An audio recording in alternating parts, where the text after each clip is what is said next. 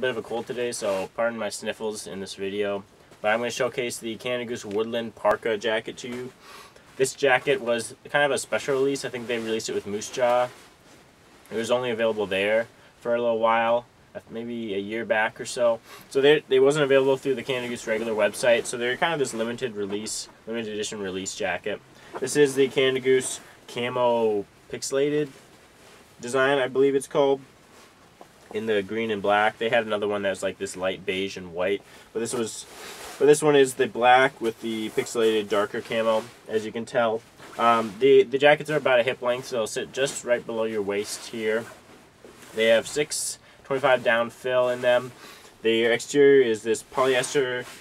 They have this polyester cotton exterior like most Goose coats. But then for the top part, if you're wearing the jacket, you won't be able to see in the photo, but if you're wearing it, it's this really heavy duty, really thick stuff. So it feels it's a little restricting on your arms a little bit, and it weighs down the coat a bit, but I can imagine it's extremely durable, and it feels really heavy duty. So there's probably a trade-off there. I'll get into describing some of the details and the features of the coat. So you have these two military grade drop-down pockets, or these military enclosed button pockets right here that are pretty large. Then you have these side hand-warmer pockets that have fleece lining in them, and that's kind of nice.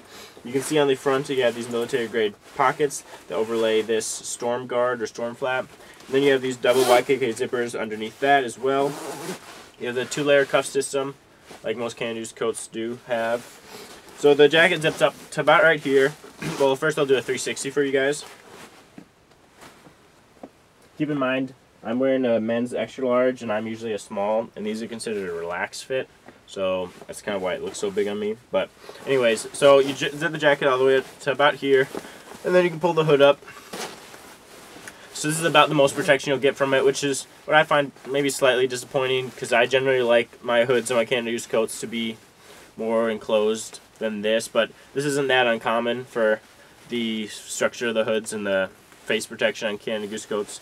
You have this fleece line chin strap here, which is something I wore Goose to a football game, and I noticed I really appreciated that, because for a while I had been wearing it with the fleece line not pulled out, so my chin was just rubbing against the kind of a coarser mint fabric, which really got kind of grating or annoying during the time I was wearing it. So these fleece chin guards are actually pretty nice, and pretty smart invention on these coats, because they'll add some comfort to the jacket when you have it all the way up and it's pretty cold.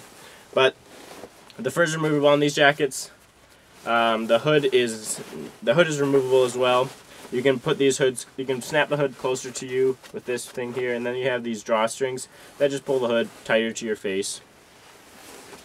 On the inside of the jacket, we have a drop-down pocket with Velcro enclosed. Two of them, run right here, run right there. They have no Napoleon pockets on the front of the jacket, as you'll notice. Now, I don't believe there's anything else on the back of the jacket, but let's see. Then there's this one strap here that just pulls the hood higher up. If you pull it down, it'll pull the hood higher up, or you can let it go and pull a little lower on your face. But that's the features of the Goose Woodland Parka jacket. If you have any questions, throw them in the comment section. Make sure to keep checking back, because I'll be doing more overviews and reviews of coats of all things Goose. So be sure to check back for that. Also, I'm selling some Goose coats that I've collected. I have my website in the link in the description box below, so if you're interested, be sure to check that out, because it's getting kind of chilly, and you might need a warm coat for the winter. But thanks for watching, guys, and putting up with my little cold. Hope you found the video helpful, and have a great day.